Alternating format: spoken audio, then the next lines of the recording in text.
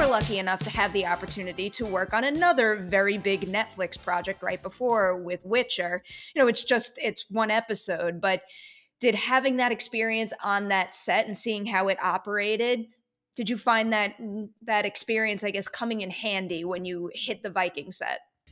Absolutely. For me to be able to work on a show of that scale was incredible. The thing that I think I take away from it the most is working with Henry Cavill. I think he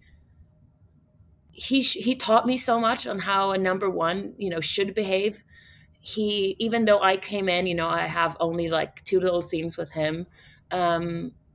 It was incredible to see a star of that magnitude for me coming in and being this random, Swedish actress.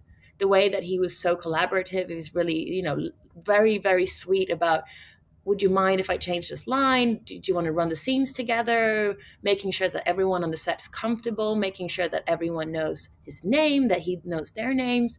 I think that was really eye-opening for me, because you hear from, coming from Sweden, you hear so many stories about, all of these Hollywood actors, and they're just in their trailers with their massage therapists, and they're so horrible.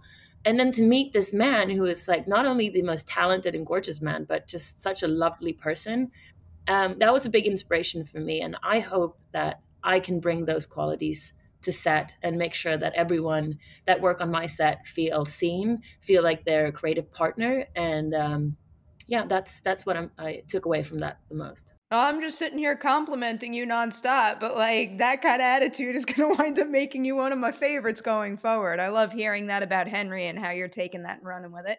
I don't know if you have the answer to this particular question about Witcher, but I'm just wondering, when you're doing scenes like that for your own head, do you need to make the decision whether that was really his mother in the flesh or if it was a dreamlike state? I guess, that's my decision, and it's not really about, I feel like when you're acting, you always make your own decisions that are your internal decisions to make the scenes make sense and to make the acting or the decisions and the intentions real and realistic for you.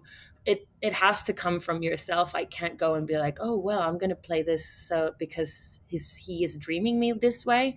To me, I was there playing his mother who, wanted to find some sort of peace, some sort of way for us both to let go of the horrible things that have happened. So that's the way I came across it. Was I real? I'm not sure. To me, I was.